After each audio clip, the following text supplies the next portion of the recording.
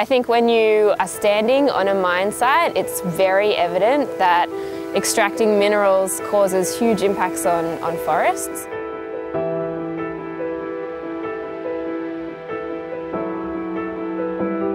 Deforestation associated with mining extends remarkable distances from the point of mineral extraction. We found that these impacts extended 70 kilometres from mining lease boundaries and were causing 11 times more deforestation outside mining leases than on-site. The biggest, most active filter for our atmosphere is the Amazon forest. So when we remove Amazon, we reduce our capacity to filter the air. It can actually impact us all.